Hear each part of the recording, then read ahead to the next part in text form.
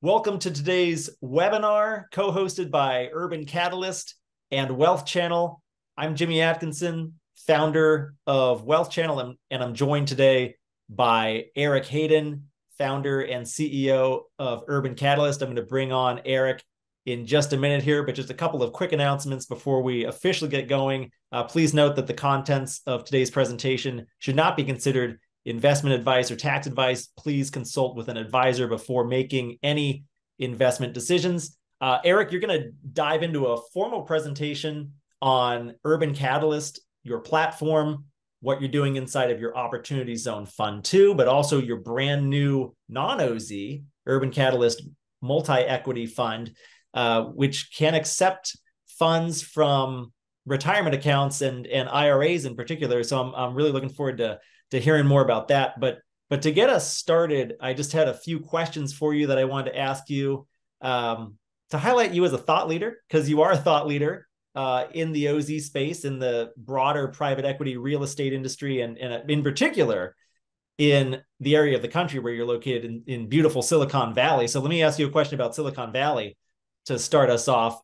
Throughout the US, obviously, the real estate market is generally down. It's been kind of a tough last year or two. And in particular, that pertains to office, especially in the wake of the COVID pandemic, which shut down offices all across the country throughout 2020 and much of 2021 in certain areas of the country as well. How is Silicon Valley faring, though? Real estate is so locally in Silicon Valley where you are. How is real estate faring? Sure. So, obviously, the market has been a little bit down the last year and a half or so. Silicon Valley has fared somewhat similar to the rest of the country overall, although, as you mentioned, local markets are a little bit different, so it's faring slightly differently. And kind of the two big things, and especially as it pertains to office, is our economy has remained relatively strong. I mean, Silicon Valley, we have Google, Facebook, Apple, and a host of mid-size and startup companies. We're still receiving venture capital funding. I think this year we received 42% of all venture capital funding in the country, which is a new high by percentage. So things are still happening here, but that's kind of like the positive news. The negative news is that because tech workers have more ability to work from home, we've seen a slower return to the office here than almost anywhere else in the country. And it's kind of been an interesting impact, right? Because people have been reading about, Google coming back to the office 3 days a week, Apple. In fact, most of the big tech companies are now coming back 3 days a week, and some of them too. But when you see that, what you know is that everybody's coming in on Tuesday or Wednesday or Thursday. Folks are still going to need just as much office space as they needed before because all the people are coming in on the same day into the same buildings. At the same time, in 2021, we had one of the best years in Silicon Valley history. I mean, it might have been the best year in Silicon Valley history, where we had new records for total dollars of venture capital funding. We created 90 plus new unicorn companies, private companies valued over $1 billion. We had more companies go public here than any other year, going all the way back to the dot-com. So 2021 was amazing. These tech companies, they hired so many people in 2021. I mean, you might read about, oh yeah, tech companies are laying people off right now. In total, they laid off less than 10% of the people that they hired in 2021 alone. So what I know is that these companies have hired so many people that they need more office space. But the decision makers that lease new office space for these groups, they've been somewhat reluctant to pull the trigger. There's a lot of uncertainty kind of at that level. And so we haven't seen significant new leasing or acquisition from those companies for properties. And because of that, the office market in Silicon Valley is kind of similar to the rest of the country, where it's kind of lagging. And then, of course, interest rates, and I'm sure we'll talk more about interest rates, but interest rates have not helped the overall situation.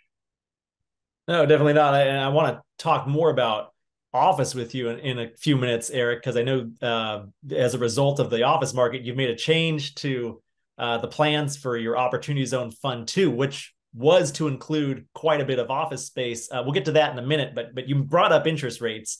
Obviously, a very steep rise in interest rates over the past 12 to 18 months. It's kept a lot of developers and lenders on the sidelines. Capital markets are really tight. Finding sources of debt has been much more difficult. Why do you think most developers and lenders are waiting it out right now, besides the increased cost of money? Well, it's kind of a perfect storm, right? So we have this increased cost of money, which by itself does not really make your project have that big a different return, right? So, if I have $100 million building and I have an extra $5 million in interest, that isn't going to make or break your project. But what ends up happening is a couple of things. The first is lenders do their underwriting and they want to be really conservative as to when you build your building and you go to get your permanent financing. They want to make sure that there is a loan that's going to be able to take out their construction loan. And because over the last year and a half, interest rates have been rising, lenders have been building in a buffer for that takeout loan, assuming that interest rates will continue to rise. Because of that, when they work their way backwards through the math using debt yield and debt service coverage ratio, instead of getting your typical, call it 65 to 70% loan to cost when you go to build your building from a senior debt provider, we're seeing closer to 50%. When you see 50%, that requires significantly more equity to put into your project. So if you had anticipated you're going to put in, say, like, just for example, we have a $100 million building, you anticipated you're going to get 65 million from a bank, and then you were going to put 35 million in. Now you have to put in 50 million. That lowers your return. That's why folks use leverage when they build buildings, is because it increases their returns. Now, they don't want to use too much leverage, because that's when you get into kind of like too much risk. But ever since 2008, 65% has kind of been the bellwether for both construction loans and takeout loans. So that's kind of the first thing. The second thing is, well, okay, so you need more equity. So what you should do is go out, raise more equity in your fund, or find a partner, a third-party equity provider that wants to come into your project and work as your partner to build the building. So we've also seen the third-party equity market dry up almost completely, and that started during COVID. During COVID, everybody was unsure about the future. They didn't really know what it was going to mean. So what they did is they just kind of put everything on pause. Coming out of COVID, after an awesome 2021, we saw the equity groups kind of thaw out in early 2022. And we started projects starting to get financed. And that happened until about June of 2022. And then that door just closed. And it has not opened. In fact, it's gotten worse and worse, to the point where there's almost no equity available for any asset classes. The final thing that has happened was, Silicon Valley Bank and First Republic Bank, Silicon Valley Bank going down, First Republic getting acquired by Chase. Those are both Silicon Valley banks, but that doesn't make a huge impact on us that they're here in Silicon Valley. What really makes the big impact is that what we saw was some pretty well-off mid-sized banks, have some real serious issues. The federal government doesn't like that. They didn't like it in 2008 when big banks went down. They did the Dodd-Frank Act. They did all sorts of stuff to make it harder to get a loan on your house, made banks carry more liquidity in order to, have a better resistance to downturns. That was all well and good. They're doing a very similar thing because of what happened to both First Republic and Silicon Valley Bank. And what they're doing is they're hoping to consolidate mid-sized banks to, make them larger. So they're, strongly encouraging them to have some mergers and acquisitions occur. They're also putting so much pressure on them from a regulatory standpoint that a lot of banks are reluctant to do what's called syndications. Syndications, that's when, let's say a mid-sized lender, their maximum loan amount is 25 million, and say I want to go out and get an $80 million loan. Well, usually your lead syndicate would say, this is great, we're going to underwrite you, we're going to make this happen, then we're going to go out to 3 or 4 other banks, and they'll each put in 25 million too. The syndication market has completely dried up. So that makes it so that most of the mid-sized banks are not available to give senior debt. And or at least in the amounts that we're looking for here at Urban Catalyst, where our smallest project is, in the $90 to $100 million range. So it has been a lot more challenging to find debt and almost impossible to find equity And so when you see that happen, what you see is you see a lot of people on the sidelines that may want to start their projects, but they're unable to start their projects. So I wouldn't really say the developers are waiting, it's they're forced to wait. Right. Yeah, no, that's a great insights there. A great breakdown of why developers are forced to wait. But how has it affected you and Urban Catalyst, though? Has it impacted your projects at all, or are you guys still full steam ahead? Or You I'm curious. know, the good thing to know is that all of our projects are good projects, right? When we purchased the land and we got all the approvals for all of our projects, we know in our models that it pencils. Right now, it's just a very challenging financing market. And the way that it's affected us is we have had some delays on the starts of some of our projects. So we've combat that in a couple of different ways. The first is, we started a $100 million hotel project in January of this year, really going against the grain where we're not seeing a lot of projects start, but we were able to start one.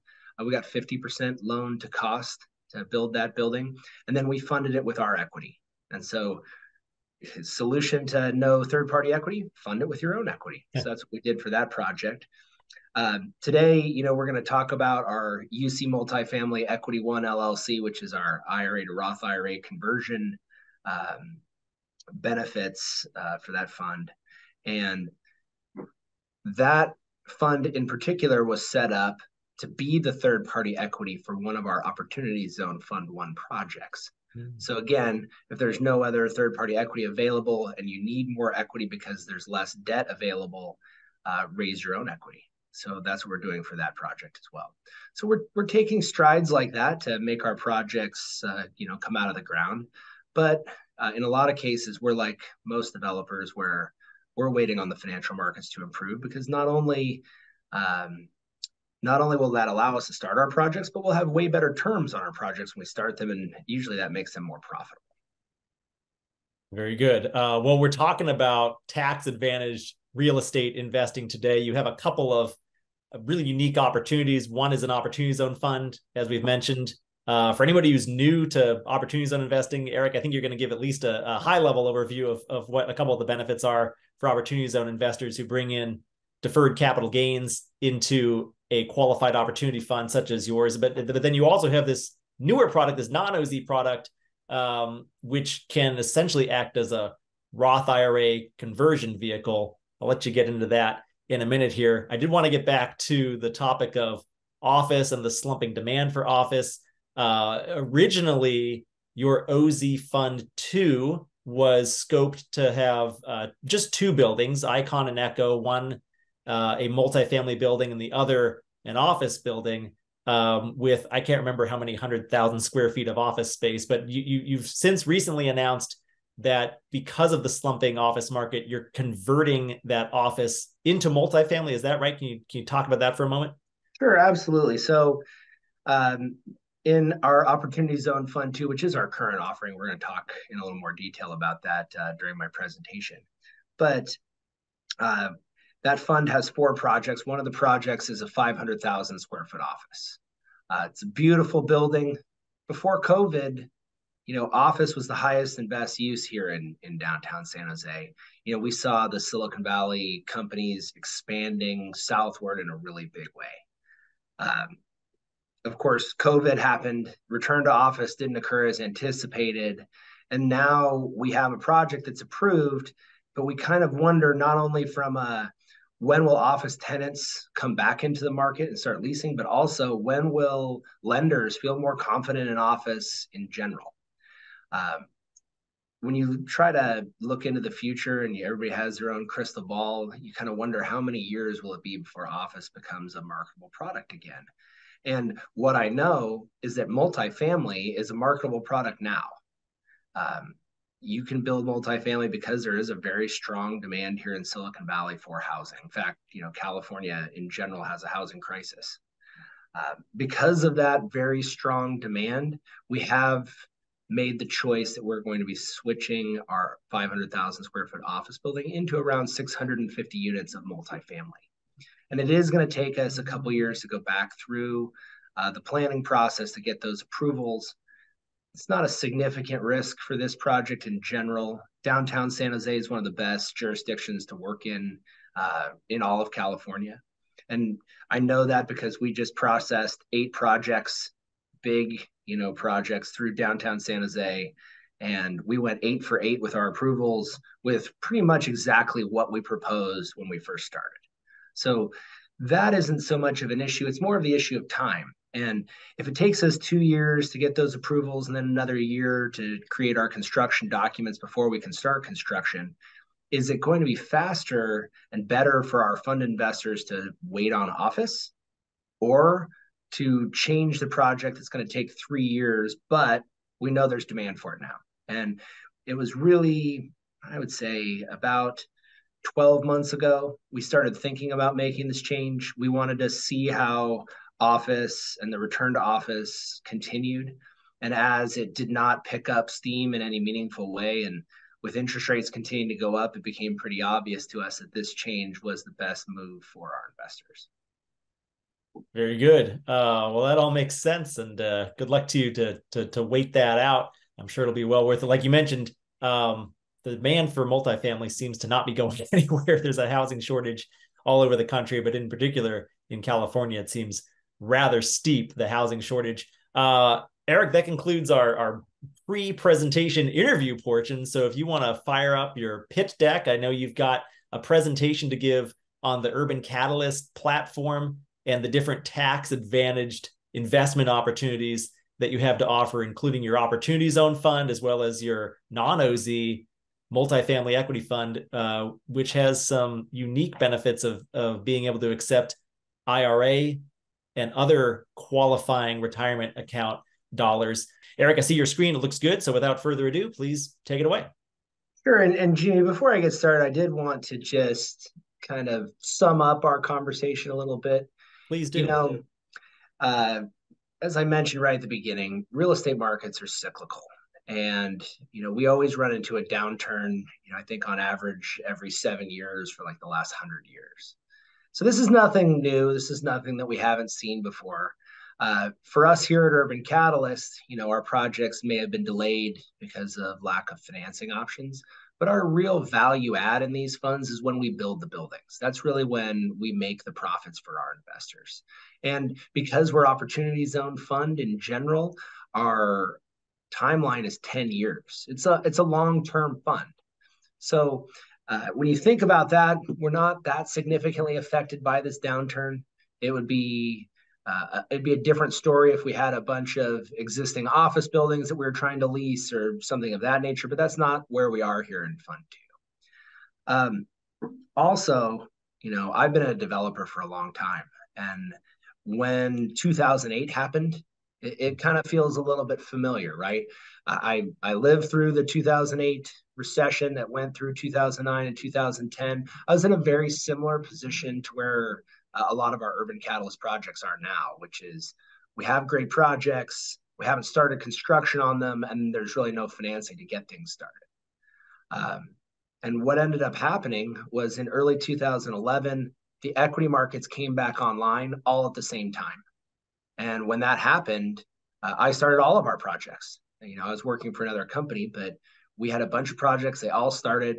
Those projects turned out to be some of the best and most profitable projects I've ever built in my entire career. Now, a part of that, of course, was we saw rents increase significantly between 2011 and 2018. So it was like we took advantage of the lower construction costs, starting construction in 2011 and 2012. And then we sold the buildings in 2018 to 2020. And that increase was so significant that we had amazing returns. I'm not saying that that's exactly how this is going to pan out, but like I said, it feels very familiar. All right. So with that, I'll start talking about the 2 offerings that we have. And thank you so much for the introduction, Jimmy. I'm going to start with Urban Catalyst Opportunity Zone Fund 2. Urban Catalyst Opportunity Zone Fund is structured a lot like a traditional real estate equity fund. We're focused on doing ground-up development projects in downtown San Jose, of course, that we've been discussing here for the last 15 minutes or so. Just to kind of kick us off, Urban Catalyst, I mentioned we have a lot of projects going on here in downtown San Jose, so we've been featured pretty prominently in the news. Really just a lot of positive buzz about the projects we're creating. We've been in over 250 news articles, but probably the most important of those, we were named by Forbes magazine as one of the top 20 opportunity zone funds in the country. So nothing like getting, a little national validation from Forbes that we're doing things the right way. To talk about the Opportunity Zone Fund tax benefits just a little bit, the first thing that you have to know is that in order to be eligible for those tax benefits, you have to have a capital gains event and then invest that capital gains event or that capital gains money into a qualified Opportunity Zone fund. Here are the three most common ways that folks have capital gains events. And then once you have that event, you have 180 days to put your money into a fund. We like to show this slide just to make sure everybody's aware that there is a timeline associated with it. So if you've recently sold some stock, you've recently sold your business, you recently sold a property, now is the perfect time to be talking about how you can make investments into real estate and utilize some tax advantages. There are two major tax benefits associated with our program. The first, of course, is investors are able to defer paying capital gains taxes on their initial capital gains event until they pay their taxes in 2027. So you get to defer those taxes for a couple of years. The second one is a much better benefit, and that is after an investor's money seasons in our fund for 10 years, all of the profits from the fund itself are tax-free from a federal capital gains perspective. So here at Urban Catalyst, of course, our plan, we're going to build all these buildings, we're going to lease them up, stabilize them, hold them until we get to the end of that 10-year mark, and then we're going to sell the assets and liquidate the fund. And that's when we plan on returning the majority of the profits to our investors, and those profits are tax-free. Just taking a step back, here are the opportunity zones throughout the Bay Area. And obviously, they're in green there. And obviously, for this fund, we're focused on San Jose and even more specifically downtown San Jose. You can see 4 opportunity zones cover almost all of downtown. We really like the downtown San Jose market a lot. We've been developers here for a long time doing business in Silicon Valley and specifically in San Jose. And the reason we like San Jose so much is because it has all the components that we want to see when we do high density development anywhere. The first, of course, is the Silicon Valley job engine. We want to make sure that there's a demand for all of the different types of projects that we're building. The next is, of course, we want to build in a place where transit and physical infrastructure already exist. And that's perfect. Downtown San Jose is really the only true urban environment in Silicon Valley. We've got Diridon Station, which is slated to be the largest train station on the West Coast. It already has a variety of mass transit options that connect to it, including Caltrain, which gets you up to San Francisco in about an hour. And BART, which is the largest mass transportation system here in the Bay Area, is now fully funded to connect through downtown San Jose into Diridon Station. And then San Jose State University, with over 36,000 undergraduate students, it's the second largest university in the Bay Area behind Cal Berkeley. And that's right in the heart of downtown. Finally, we want to do business in a place where the local government wants to see development happen. I mentioned it earlier, especially with the change of our office project into multifamily. We have to go back through the planning process. Going back to the planning process in most California jurisdictions is quite a challenge. But it's kind of the opposite here in downtown San Jose. In fact, you can see this picture. This is a picture of me and my partner, Josh.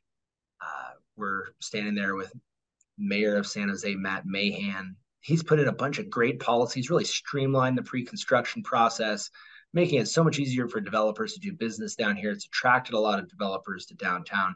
So that is a thing that we definitely look for when we do development projects.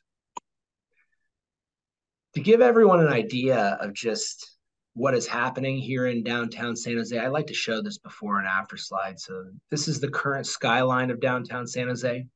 If all of the projects that are currently in the planning process are built out, say over the next 10 years or so, downtown San Jose should almost triple in size. And you can see Urban Catalyst projects, both our Opportunity Zone Fund 1 and Fund 2 projects there in red. To continue talking about the local market, we like to use this two-dimensional map. This black line here, this represents the Opportunity Zone. Our headquarters is right here, so we're right in the heart of downtown San Jose. This is Adobe's world headquarters. Adobe has been in downtown San Jose for over 30 years. They just finished building their fourth high-rise tower right here, 1.3 million square feet. They occupied it with 3,000 employees. So that was really fun for us to watch because I can look right out the window of my office and saw the construction all the way start to finish. We're also right next door to Zoom's world headquarters. It's been interesting watching Zoom. They really took off during the pandemic, but of course they started working from home, which made a lot of sense. But recently, Zoom has been forced to come back into the office, and we share a parking garage with Zoom, and all my employees have been complaining that there's nowhere to park. We always thought it was kind of funny that if anybody was going to do that whole work from home forever thing, it'd definitely be Zoom. But nope, they're back in the office. Here's San Jose State. This red dash line is where the new BART line is running. There's a station here in downtown. And then, of course, it connects into Deerdon Station, the big train station right here. Kind of the biggest story in downtown over the last several years has been Google's massive acquisitions. And I'll give you kind of the highlights. They've acquired $500 million worth of property, almost 80 acres of land. Their plans, which were approved a couple of years ago, show them building around 7 million square feet of office and 6,000 residential units. At build out, this will be Google's largest campus on earth.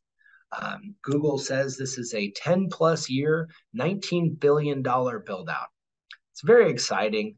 Google started construction on their first phase at the end of last year. That was really the demolition and historic remediation of their first phase. Really, Google is excited about this project. They've been reaffirming their commitments to downtown San Jose throughout the pandemic and throughout this higher interest rate market. And really, it seems to us what they're up to right now is they're finishing off their second major campus in Sunnyvale. They've got a couple buildings left to build before they really turn their focus onto their third campus. So that's what Google's been doing. Of course, Google's not the only story in town. We've seen other major developers come into downtown over the last several years, including Boston Properties, a big publicly traded REIT, West Bank, a international development group out of Toronto, Hines, the largest development company in the country, and then J. Paul, who's a regional developer. It's built projects all over the Bay Area, but just recently finished off 26 buildings in the city of Sunnyvale, just to our north. So always exciting to see J. Paul making a big move into downtown. Here's some examples of those projects. We're just talking about J. Paul. He just finished this almost million square feet of office. It's one of the biggest buildings in downtown. It's absolutely beautiful. He's out there looking for a tenant right now. Oh, I mentioned Adobe. Isn't their project just really exciting? And then one that we really should pay attention to, this is Miro Towers from Bayview Development, 630 apartment units. And this project is right across the street from our apartment projects in Fund 2. So it's a really good comparable. I'll show you where it is on the map when we get there, but it's really nice to have the best project in town right across the street from your project so that you can run your models utilizing them as the best comparable. So, big developers, big tech companies have come into downtown. We saw this wave of development coming because we're local developers. And our whole plan when we started Urban Catalyst was to acquire properties before they're scooped up by all the other developers and big tech companies. And really, that's exactly what we did with the acquisition of our Fund 1 and Fund 2 projects. You can see Fund 1 projects in blue, Fund 2 projects in orange. Fund 2, our current offering, I mentioned 2 projects right next to each other, 2 apartment projects. That's right next to Miro Towers, which is located right here. It's right on the BART line. It's right on Santa Clara Street, which is really call it the main drag of the central business district here in downtown. It's across the street from City Hall. It's really the epitome of transit-oriented development. And then we have 2 projects over here in downtown West. These are 300 yards from Google's big mega campus. They're right next to the SAP Center, which is our big arena. It's located right here. Second most used arena in the country behind Madison Square Garden. So really great locations for our projects. And here's what our 4 projects look like. We have the Keystone Hotel, Gifford Place Senior Living, Echo Multifamily, And we have an Icon office project. And as I mentioned, this is changing to multifamily, and I'll show you kind of the new rendering of what that's going to look like. But overall, we wanted to have a diversity of asset classes in this fund.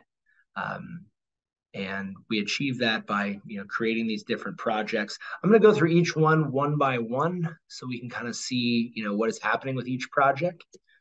First being the Keystone Hotel. Keystone Hotel is a Marriott. It's a Marriott Town Place Suites. That's an extended stay business hotel. And if you don't know what an extended stay business hotel is, it's a hotel where our average guest stays for 15 nights. So we have a lot of really long-term guests. Each room has its own kitchen. Marriott has wanted to put a Town Place Suites in downtown for quite a while now. We partnered with them a few years ago as we had this site and we knew that they really wanted to create a product like this. So we have our franchise agreement in place with them. We have a great operator for this project. And we started construction on this project at the beginning of this year. We knocked down all the buildings. Now we're about halfway done with construction. This slide is a little bit dated because we're currently building out the framing on the 6th floor. It's an 8-story building. We plan on completing construction at the end of 2024, so about a year from now. We're a little bit ahead of schedule. Because less development has been occurring in Silicon Valley over the last year, we have all of the best subcontractors and quite a few of them on site every day. And so they're actually going faster than schedule. And we're a couple $1 million under budget, which is also really nice. These are things that we really like to see when we build our projects. Construction is all about schedule and budget. Right across the street from that project, we have Gifford Place. So this is also in downtown West, right by Google's campus. This is our senior living facility, and even more specifically, it's assisted living and memory care. Depending on what year it is, Silicon Valley and the San Jose metro area really get good rankings when it comes to the best markets in the country for senior living. A lot of times we're first place with the ranking of the best market in the country. And the reason for that is, folks around here make a lot of money and we have an aging population, and, people can just afford to put their parents and grandparents into facilities like this. They haven't built a facility like this in downtown San Jose in over 40 years. So there's a lot of demand for this. There's a lot of affluent areas in the surrounding communities where this would be a huge benefit for them to be able to put their parents so close to them. This project is shovel ready, and we anticipate starting construction towards the end of next year as the financial markets warm up a little bit. But overall, just a great project. We've done several of these throughout our career, and we've been very successful with them. We did break ground on this project last summer. So we knocked down all the buildings. We're currently using it as the construction staging for the hotel project across the street. All right, on to Echo. Echo is our multifamily project. 388 units. And, Icon and Echo are right next to each other. So here's Icon in its office form. Here's Echo as our apartment building. Icon, of course, is going to be changing to multifamily. In fact, here is what it looks like as a multifamily project. So in total, this will be around 650 apartment units. This will be around 388 apartment units. And as I mentioned, right across the street, we've got Miro Towers, one of the best comparables out there. They finished construction about a year and a half ago. They're 85% occupied right now as they're leasing up. They're leasing up at 35 units a month, which is faster than the typically anticipated 20 units a month. And they have the highest rents in the city. So it's great to see them, and the success that they're having, because in general, we have slightly nicer floor plans than they do, and we have better amenity spaces, same location. We do think we will achieve slightly higher rents. However, we model our projects really right off of where their rents are. So, let me kind of dive a little bit deeper into the multifamily market. I mean, earlier we talked about the housing crisis. Really here in Silicon Valley, what we see is that we've created 6 jobs for every housing unit that we've built for over 30 years straight. And that has caused us to have some of the most expensive housing in the country. I mean, just for example, San Jose hit a new record last year with our median home price being $1.7 million. That makes us the most expensive big city to buy a house in the entire country, in the fourth most expensive big city in the world. So very hard to afford a home. Still, we got all these tech workers. They make a lot of money. They still can't afford to buy a house. So they are forced to rent, but they want to rent a nice place. So Class A multifamily like Icon and Echo, great choice for them to move into. A lot of the issues associated with supply and demand is not that we just create so many jobs. It's also that we just build less than almost any other major city in the country. And that's because when you think of cities like Atlanta or Dallas, you can just continue to build outwards. It's flat for hundreds of miles. Here in Silicon Valley, it's a very small geographical area, and we're constrained by mountains and water. So we're completely built out. So every time we build a new project, we're building infill.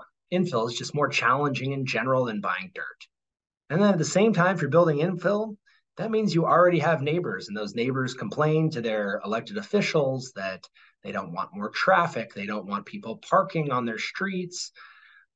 That makes local officials who are voted into office more reluctant to approve housing. This has caused us not to approve housing, not to build housing, and we build less housing than almost anywhere else. So you have kind of that perfect storm of we're generating so many jobs that people need to live here, but at the same time, we can't build housing. We build it slower than almost anywhere else. That's caused us to have the highest occupancy rates in the country. We have the third most expensive rents in the country behind San Francisco and New York. And overall, it's a great market to build and own multifamily. So that's why we're choosing not only to build 400 units about of multifamily here, but 650 units next door in this, amazing new building. What makes Urban Catalyst different than most other opportunity zone funds out there is we're not just fund managers, but we're also the developers. And we like to think of Steve Jobs and Steve Wozniak, right? Because most other fund managers, their whole plan for opportunity zones is to go out and raise a bunch of money and look all over the country to find developers that have projects in opportunity zones. They can form partnerships. Steve Jobs and Steve Wozniak, they go out, raise a bunch of money, and then hire someone to build them a computer? No, they built a computer and then took it out to the market. And really, that's exactly what we're doing here at Urban Catalyst. We're not just the fund manager, but we're the developers of all of our projects. It allows us to do things, like we've been talking about, converting an office building to multifamily. Also, when we talk about the opportunity zone tax benefits, or, coming up here, we're going to talk about the tax benefits associated with IRA to Roth IRA conversions. You have to remember that it's the real estate that really matters. In opportunity zones, especially if you're looking at tax-free profits, there better be profits. So understanding the asset classes that are being built, who the developers are that are building the projects, and, of course, the local market in general, that's what matters. To talk about us a little bit here before we get into our next fund, Jimmy introduced me. Fantastic. Thank you for that again, Jimmy. I'm the founder and CEO of Urban Catalyst. I've been a developer my whole career. I've done several $1 billion worth of projects. In general, I build institutional quality and scale projects. And what that means is I build big income producing buildings with a typical exit strategy of selling to a publicly traded REIT or a large institutional investment group. I have 5 partners here at Urban Catalyst in total. Josh and Paul are my 2 development partners. I've known them for 15 plus years each. Really experienced in doing development, especially here in San Jose and Silicon Valley. Josh is our chief operating officer. Paul is our head of development and construction. He now manages around 18 people that do all of our development and construction work. Morgan Mackel's our head of investor relations. Morgan and I have been friends for over 25 years. We went to high school together. He was a groomsman in my wedding. It's always fun to work with your friends. He's the reason why we've been so successful in our fundraising for the variety of different funds we have here on the Urban Catalyst platform. And then Sean Raft. Sean's our chief administrative officer and general counsel. Obviously, he's an attorney, and of course, he manages all of our compliance with the SEC, with the opportunity zone rules and regulations.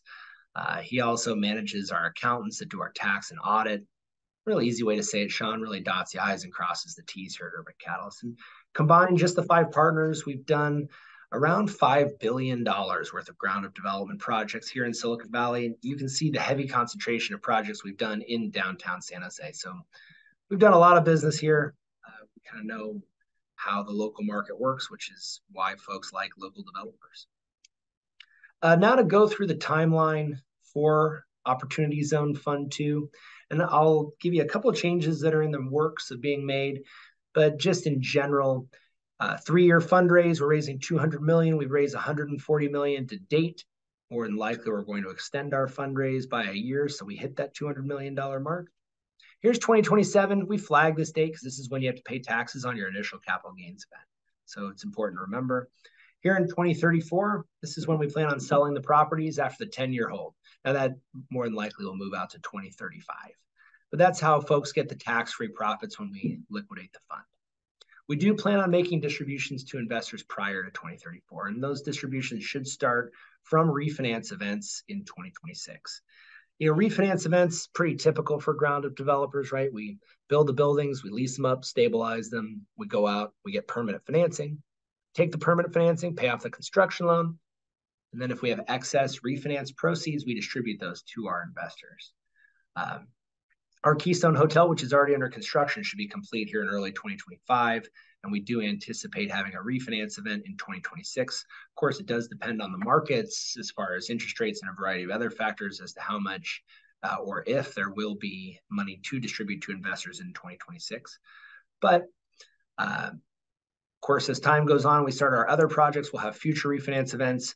They probably will push out past 2028, going almost out to 2031 with our final project now that we're making the switch from office to multifamily for Icon. We also have cash flow. Cash flow is really exciting. Of course, it's just we have stabilized assets. They have net operating income. We pay the debt service on our permanent loans, and then excess cash as it builds up, we'll make those distributions to investors. One of the really interesting things about Opportunity Zone funds and our program is, of course, we're structured as an LLC, which means we give our investors a K1. Our investors should receive losses on their K1 almost every year. And folks love losses on your K1, so we'll be distributing money from refinance, we'll be distributing money from cash flow, but you'll also get losses.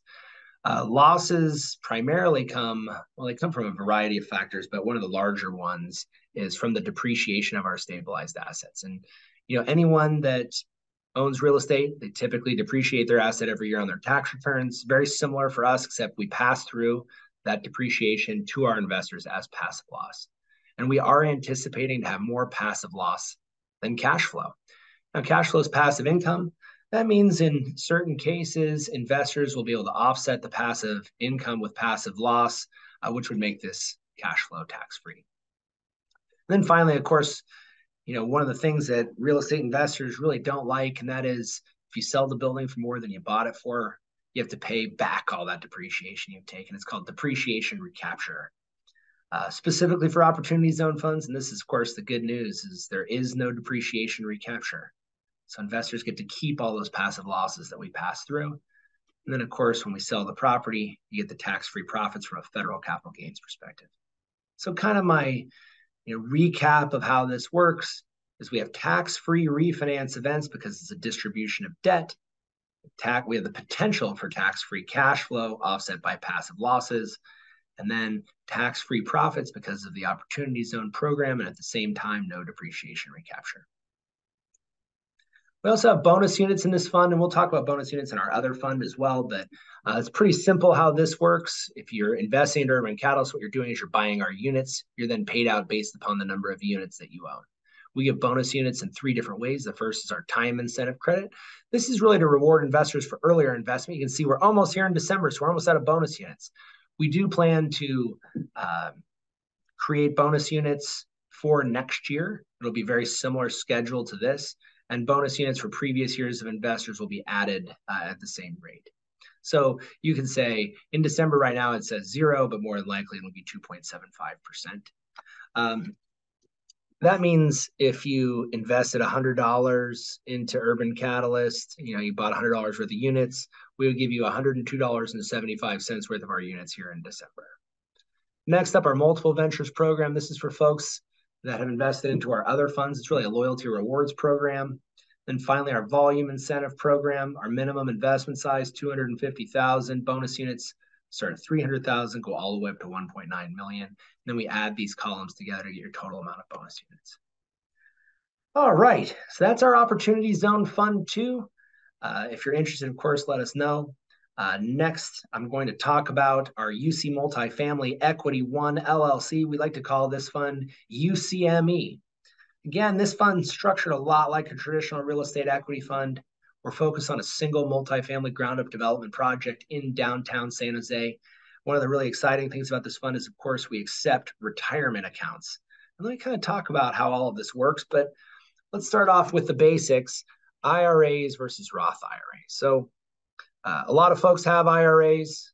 They've already invested in them. And IRAs are great as a retirement account, mainly because you don't have to pay taxes on the money that you put into your IRA. But after your IRA grows and you retire and you take out that money, you have to pay taxes when you take it out. Now, kind of the opposite is the Roth IRA, right? In the Roth, you don't pay taxes. The Roth, you pay taxes when you put the money in. So it's after-tax money that goes into that.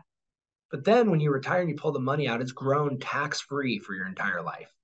So a lot of folks prefer the Roth IRA to the IRA structure. But if you've already put money into an IRA and you say, want to do the conversion? Well, when you do the conversion, there's a problem. You have to pay taxes when you do that conversion. And that can take a pretty significant chunk out of your portfolio. But good news, there's a solution. The solution is investing into ground-up development projects with your IRA. The big thing that happens in ground-up development projects is we have a reduced valuation during construction. And let me tell you exactly how that works. So step one, of course, you invest your IRA into a fund like ours. Step two, the fund starts construction. When it starts construction, we get this lower valuation. We let everybody know. We tell the custodians. We tell all of our investors. So step three, we make that notification. Hey, we're at what we think is the lowest valuation. And that allows investors to, on their own, do a conversion from an IRA to a Roth IRA. Why we like that is because when you do the conversion, you have less to pay in taxes because you're paying on your current valuation. And then finally, we build buildings because we expect them to be worth more at the time that we sell the buildings. We're going to build it and then sell it. When we sell it, we're going to exit more than likely at a higher valuation. So a lot of people ask the question, well, how does this devaluation occur and why does it occur? And our explanation has always been the J curve. And, this happens in all of our funds that we do ground developments. This is happening right now in our Opportunity Zone Fund. But here's how it should happen for this fund. However, this example is just an example. It is not a representation of our fund. So it's kind of a typical example of how this works. So let's pretend an investor invests $1 into a fund like ours. There's some reasons why it devalues right before we start construction, but then it continues to really hit its bottom while we're under construction. It does that for a few reasons. First is, investors are investing into a private equity fund. We're an LLC and those investors are limited partners. Because they're limited partners, they have little to no control over what happens at the fund. There's also no secondary market to sell your shares, so they have a lack of liquidity. Both of those factors cause a valuation to go down because it increases risk. Then when we start construction, we have what's called the lack of transferability. If you're going to sell an existing building to someone, it's pretty straightforward. If you're selling a project that's under construction, you have these additional complications like a big construction loan with a lender who underwrote a developer and not the new buyer. You have a lot of contracts with general contractors and subcontractors that are really dependent on who is the owner of the building. And then finally, you have what's called broken priority of title. Title companies have a hard time transferring properties when there's the potential for subcontractors to lien them. So all of those factors, create a little bit more risk. And because there's more risk, that means we have a lower valuation. We go out and have a third party do a full analysis of our valuation when we think we've hit that bottom. Typically for ground-up development, it's around 30%. We've seen anywhere from 25 to 45, but 30% is kind of a good number to think about. That happens right after we start construction.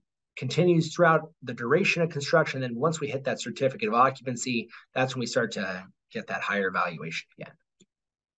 A different way to look at it, if you invested $1, and again, this is not a representation of our fund, this is just an example to discuss.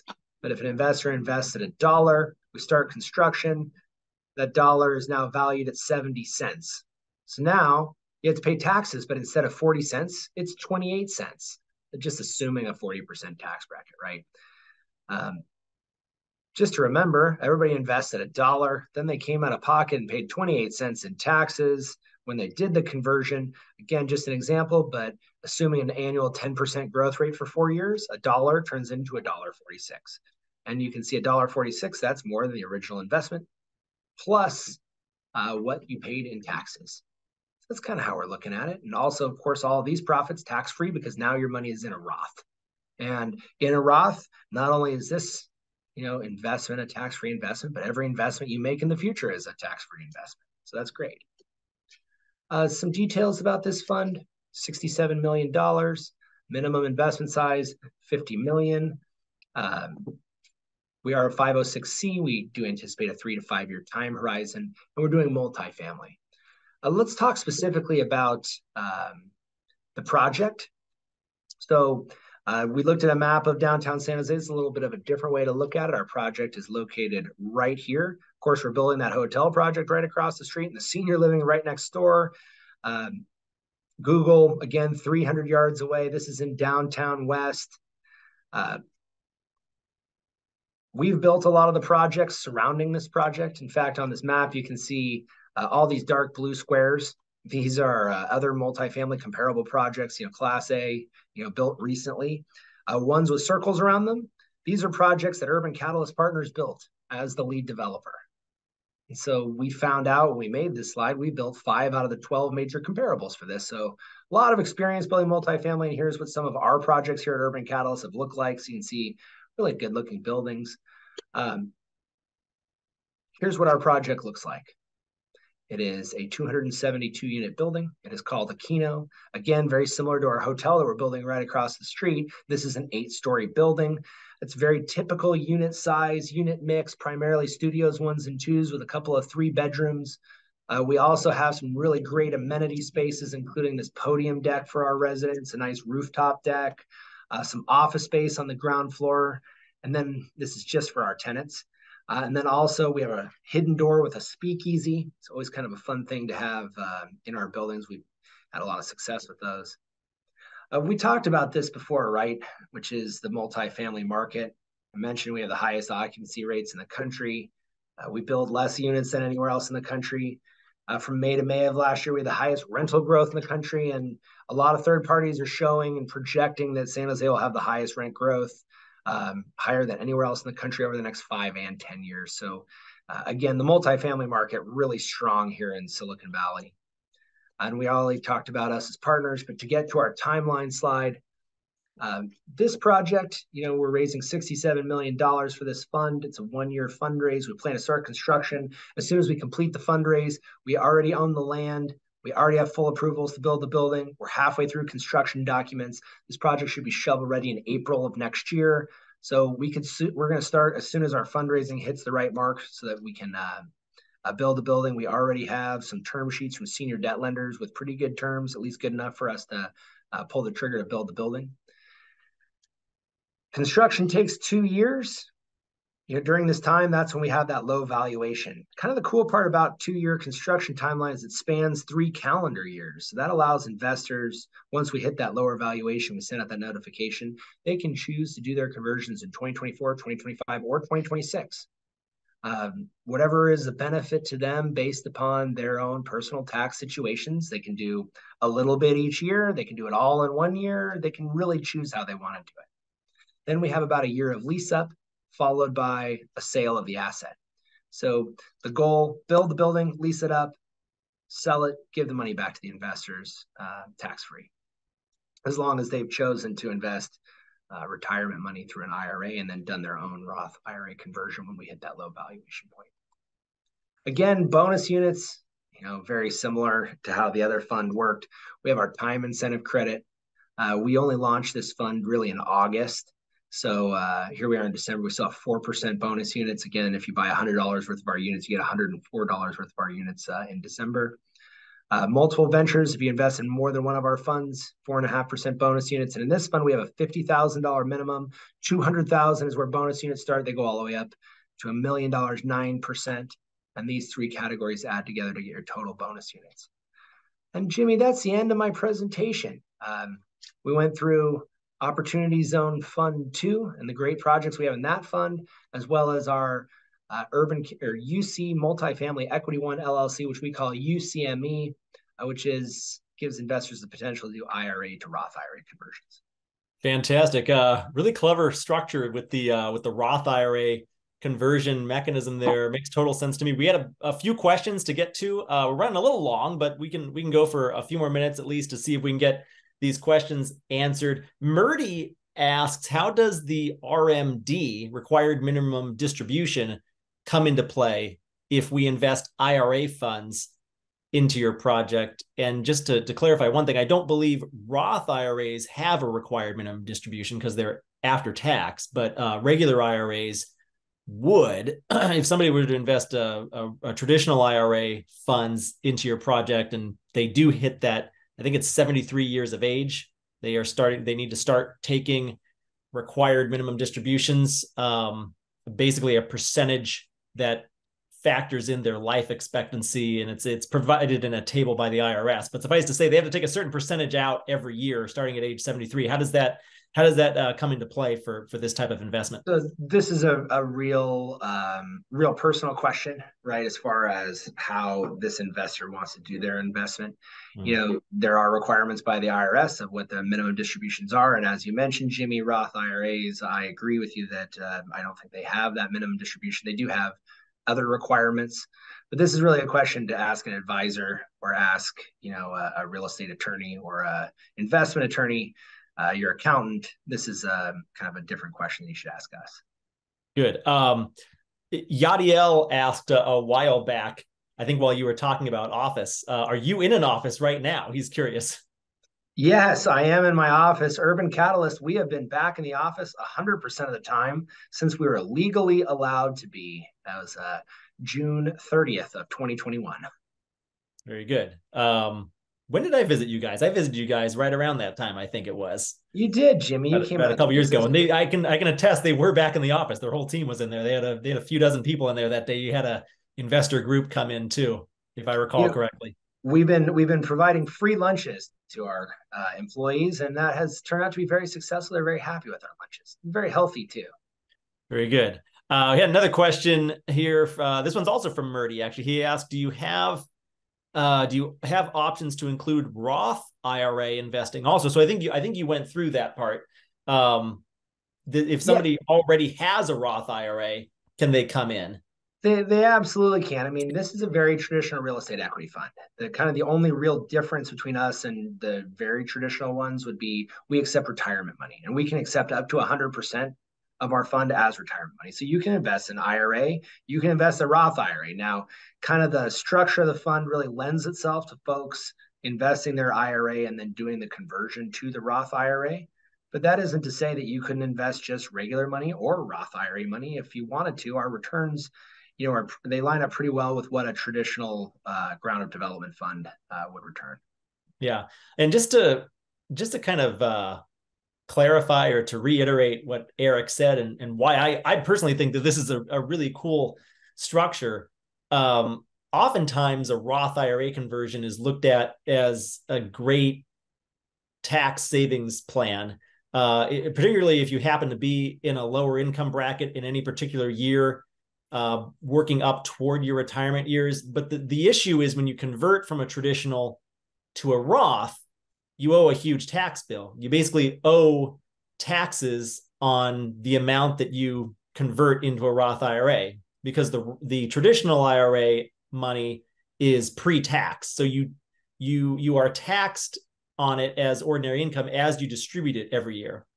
So when you make that conversion, you owe a big tax bill. Now, what Urban Catalyst has done here is they say, well, okay, put in your pre-tax traditional IRA dollars into our real estate fund will actually drive the fair market value of it down, because it'll be under construction, and we'll show that the fair market value is actually dipped down. And that's the time to make the conversion, because now you're paying 70 cents on the dollar, essentially. Again, that was just an example. Am I understand this right, Erik? Because I actually think it's kind you of brilliant. I think absolutely it's are. really cool what you guys have done here. It's kind of interesting, right? Because this devaluation that occurs in funds that build ground up development projects, it just happens inherently. It just happens every time.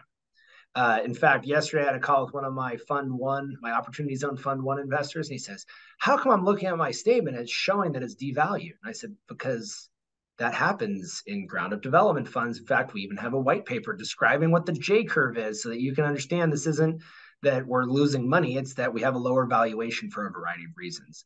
It's just Which that can be this fund, a very good thing, and it's especially a good thing if you're doing a Roth IRA conversion at that that's time. right. Go on. For this fund, we structured it intentionally to be able to take advantage of that devaluation. So it's taking what usually we have to explain and really taking advantage of it. Excellent. We had another question come in here asking, hi, I wondered if any of the UC Urban Catalyst offerings would be a good fit to offset current non-capital gains income, either for 23 or for 24. So real estate can oftentimes be used to offset income with depreciation. Is that right, Erik? Or what else might you add there Yeah, I mean, to offset current income? I would say our funds aren't really designed to offset income, besides that, just like you said, that we inherently have passive losses associated with our projects. Um, our funds, the two that we talked about today, one of them is really focused on capital gains and how to, have tax advantages with that capital gains event. And the other one is really focused on how to take advantage of devaluation to do an IRA to Roth IRA conversion. So I would say we don't really have offerings that do anything, extra special for you besides what traditional investment into real estate does. But yeah, even still, just any real estate investment, real estate as an asset class has these inherent advantages built in, and the primary way to do that would be through depreciation. Best part, by the way, about opportunity zone investing is that there's no depreciation recapture when you divest of your shares 10 plus years down the line. Jimmy, it's like a lot about opportunities. I do, Erik. I think I've somewhat accidentally become an expert over the years. Let's see. This one might be repetitive. I haven't read this one yet. Let me see. This might be the last one that I see coming in. And then we can kind of call it a day. This one asks, without converting to a Roth IRA, how would you structure into your investment and still meet the RMD requirements several years from now? So again, I think Erik would advise you to consult with your tax advisor, your CPA, on any personal investment decisions or any personal questions like this, because it does depend on your age, when you are going to hit 73. By the way, that law keeps changing. It used to be 72 and now it's 73. Maybe it'll be 74 in a few years. But I guess one way possibly to meet the RMD, I'm just kind of thinking out loud here. I haven't really done all the math or research on this, but that UCME will be spitting off income at some point down the road. Is that right? Well, UCME is really designed not to spit off any income. Okay. We're designed to just sell the asset as soon as possible. We don't want to hit UBTI, which would be a type of income that is taxable even inside of a Roth. And that typically comes from income from buildings. So the way that we typically design our capital stack when we build our buildings is we typically design it so that the lender, our construction lender, will sweep all proceeds from rent during the lease-up period. Then once the lease-up period occurs, we'll continue to sweep proceeds until we sell the building or refinance it. Gotcha. Makes sense. So yeah, for all these questions about, how do I get my IRA funds into this Urban Catalyst fund, and what do I do about the RMDs? Erik and I would both urge you to consult with your professional advisors, your investment advisor or your CPA. Erik, I think there are probably some members on your team as well that could help steer them in the right direction, or give them some words of advice one way or another. If anybody on the call today is interested and wants to learn more about Urban Catalyst, the platform, your OZ fund, UCME, where can they go to learn more? What's the best way to get in touch with you and your team? Best way to get in touch with us is to visit us at urbancatalyst.com. If you form fill, our folks will call you within 24 hours. Very good. And are there tax advisors that you guys like to recommend that you work with? We do have advisors that we recommend if folks are interested in talking with an advisor. Okay, yeah, we just had a question about that. So please do get in touch with Erik. Head to urbancatalyst.com to learn more. There's a contact form there, and they can help steer you in the right direction. Erik, we're a little bit over time here, but I think it was well worth it. I learned a lot. Thank you for joining us today on today's webinar, a super webinar. I dubbed it, co-hosted by Urban Catalyst and Wealth Channel. And thank you all who attended today. Erik, again, appreciate your time. Thank you. Thank you so much, Jimmy. Great talking with you again. Take care. Absolutely. Thank you.